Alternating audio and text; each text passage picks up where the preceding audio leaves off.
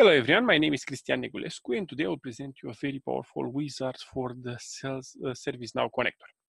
So from UiPath Go, download the ServiceNow connector. Should be a version that is higher than 155. Also you have the option from UiPath Studio. If you have the Go link, here you go search for ServiceNow connector, UiPath Team ServiceNow connector. And here you just click and update, install your version. Okay, so inside of the UiPath team folder, you'll find a ServiceNow connector. And today we'll talk about Get Data Wizard second. Let's understand what is this Get Data Wizard second. So I have an application scope where I configure the connection. I will test my connection. Okay, I have a good connection with the server. Then I will hit load to load all the objects. Yeah.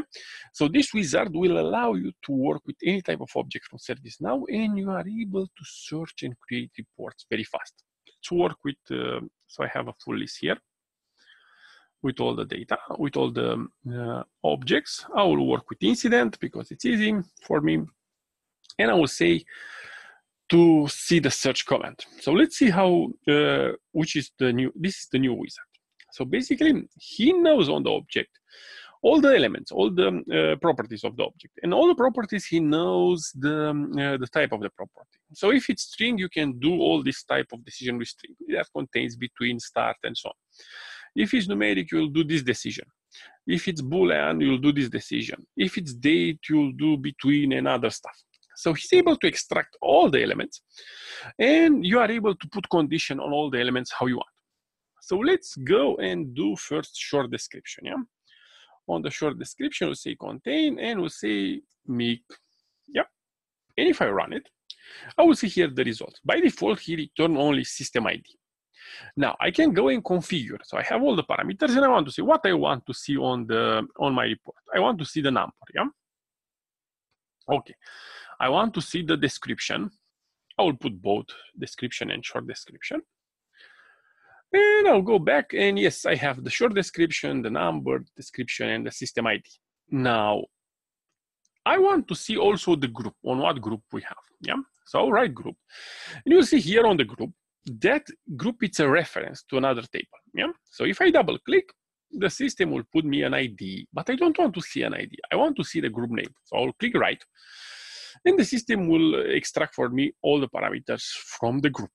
And I will double click on name, and I will have now the group name, which is database. Good. So now I will save this.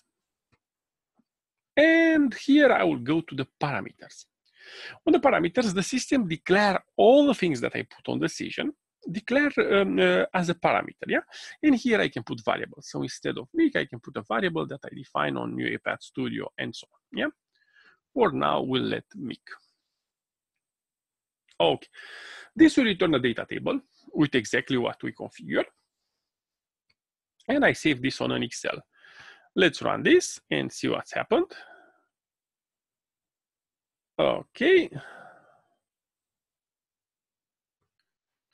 So here the system extracts all the data for me. So you have the description, everything that I configure on the window, it's extract very, very fast to an Excel file. In my case, it's a data table, and from that data table, you can do what you want. Now, let's see what else we can do with this in this window.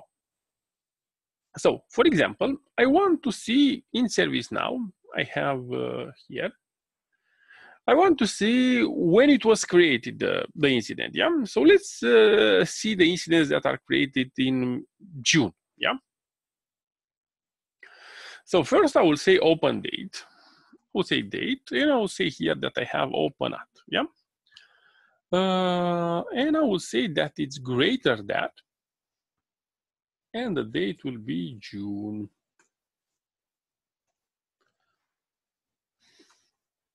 Okay, yeah? I don't have any, let's remove the, because remember we have the short description.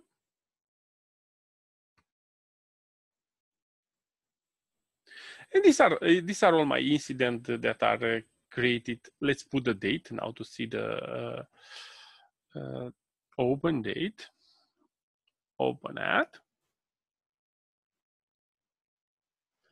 Okay, good. So these are the incidents that are created in June. But let's see that I want to see only until 12th of June or until 13th of June, yeah? So I can go here and I will say, oh, the open date. I will say between, yeah? And I will say like this.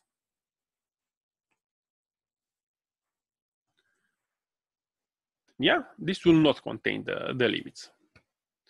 So let's run it. And now I have only the incidents that are in 11 and in 12. So remember, this is a very, very powerful wizard that allows you to create any type of, extract any type of data and create reports from your ServiceNow instance. And then you can do what you want with this data. For more information about these wizards, please follow me on the channel on the YouTube.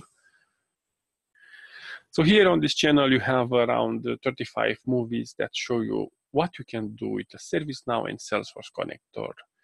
Very powerful connector that allow you to make implementation of a process in minutes.